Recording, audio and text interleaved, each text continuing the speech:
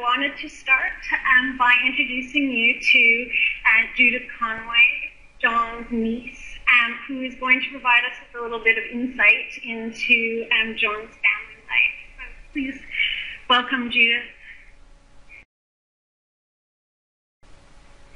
Thank you, Sarah. Good afternoon, everyone. John Davies Evans was born on the 22nd of January 1925 in the Toxteth district of Liverpool, the only child of Harry and Edith. Harry is on the right-hand side of that row, if you look at that picture.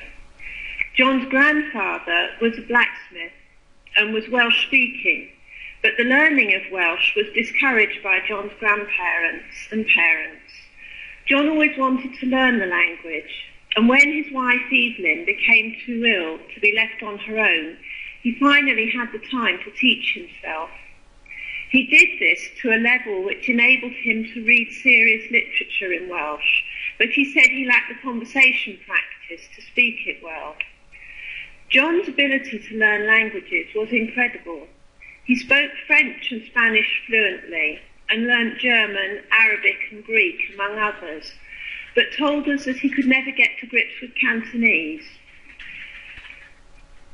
John was named after John Davies, who was a successful seafarer in the 1860s on his mother's side of the family. His father worked in the offices of the Elder Dempster shipping line, and the family moved out to the new suburbs in the 1930s. John won a scholarship to the Liverpool Institute in 1936 and sometimes recalled the long bus journey he had to make to get to school. Harry and Edith were devout Methodists, and Harry was a lay preacher. While John was brought up in the religion, he did not follow it in adult life, but remained an agnostic. John was a school prefect, was always studious and loved to read.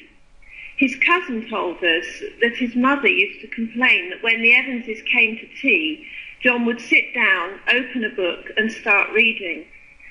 His manners as a visitor improved in later life, but certainly whenever we stayed with him, he would always have a book beside him and dip into it in moments when he was on his own. John went to Cambridge in 1942 when he was 17.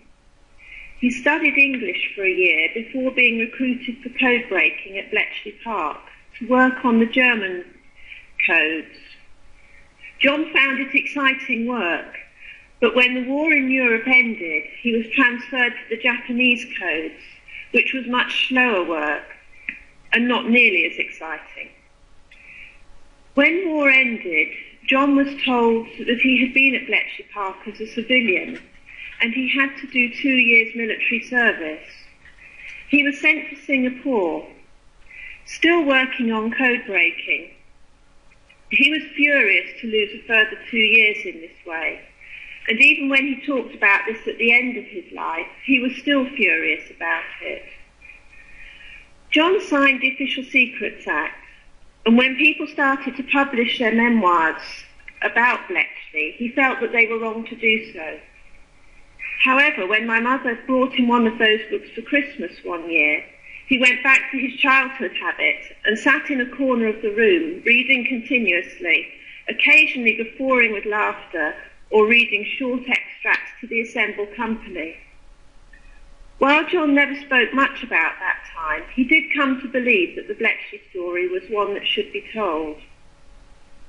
John graduated with a Star First in archaeology in 1948 and completed his MA in 1950. He then went to Spain to study for his PhD, and it was there that he developed a lifelong taste for sherry and Rioja.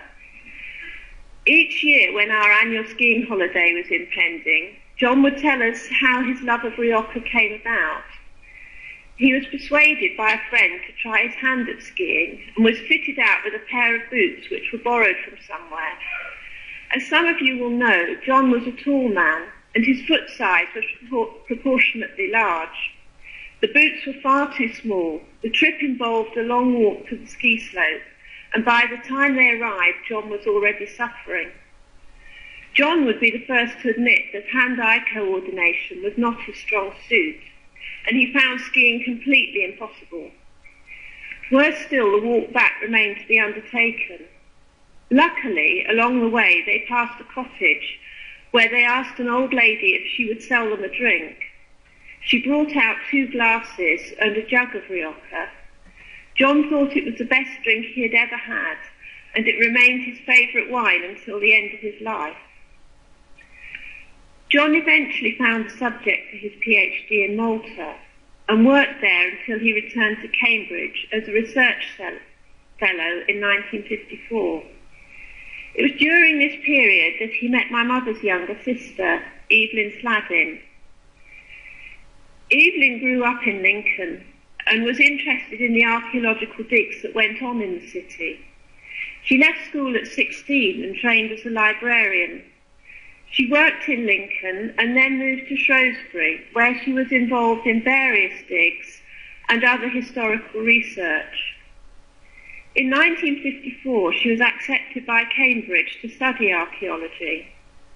Although 2 years her junior, John was her tutor. A friend of Evelyn's wrote that she watched the growing romance between Evelyn and her shy tutor with fascination. The pair were married in 1957, as soon as Evelyn graduated, and just after John took up his chair at the Institute. John was very pleased that Kathleen Kenyon, who it seems knew both of them, told him that she thought he had made a good choice. It's hard to imagine that John was ever shy, even as a young man. He was always a great talker.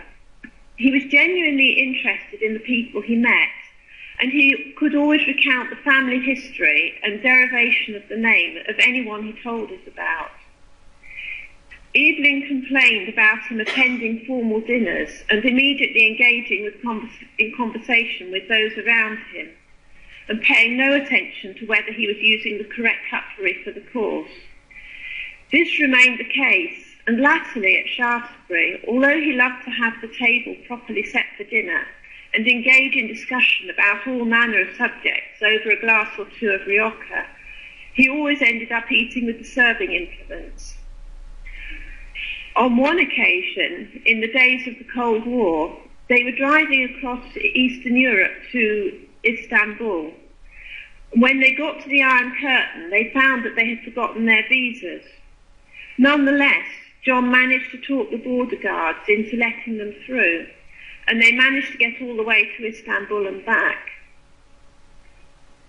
John and Evelyn set up home initially in Torrington Square, and later moved to Swiss Cottage.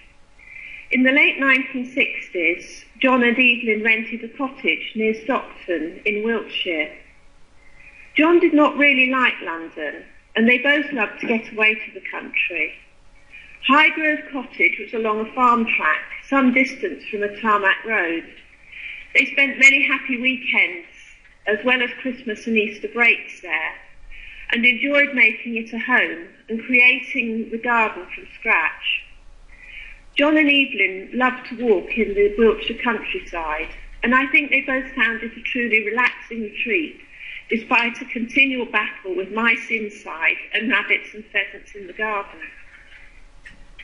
Evelyn worked alongside John throughout his career.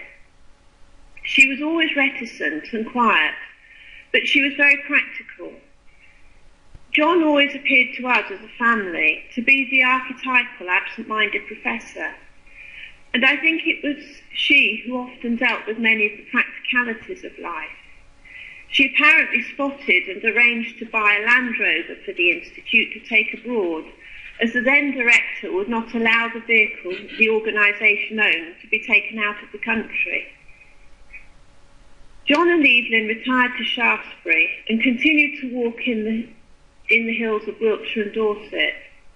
The last of 3 properties they owned in the town was Melbury Cottage, which afforded lovely views across the valley to Melbury Hill. At that stage, John taught himself to use a computer, a skill some would say he never fully mastered. He also continued to be involved with many of the organisations he worked with while at the Institute. Initially, he attended meetings in London, particularly of this society, and he followed its affairs right up until his death. John and Evelyn also travelled abroad to conferences, and he lectured as well. It was in the late 1990s that Evelyn started to suffer from Alzheimer's, and John became increasingly tied to looking after her. Knowing what was happening, she taught him to cook, and he turned his intellect to working out how to do some of the practical things he had never had to do before. John was a truly devoted husband, and when Evelyn had to go into a nursing home, John visited her every day. John was soon recruited to the board of trustees of the nursing home and took a keen interest in its administration and activities. When a new member of staff started there, he was asked if she could lodge with him for a few nights each week. Thus Stella joined John at Melbury Cottage. She was Nigerian and cooked African meals for him, which he loved. John was a very modest man. When asked about his success at school or throughout his career, he would always say he had been lucky and talk about various people who had helped him along the way. In some respects, he may have been lucky, but he seemed to me to be an extraordinarily clear and logical thinker. He also had an inquiring mind and an incredible memory. He was always polite, but he was quietly determined. He certainly got frustrated, but was far too much a gentleman to let it boil into anger. John was very fit until about 2 years before his death. Then he battled hard with the constraints his illness put on him, always determined to get out and about in Shaftesbury and keep involved with archaeology, the home, and the people around him. It was his wish that his and Evelyn's ashes be scattered on Melbury Hill, and in their memory we're having a seat placed on Park Walk in Shaftesbury, looking out at the hill and the view they so loved. Thank you.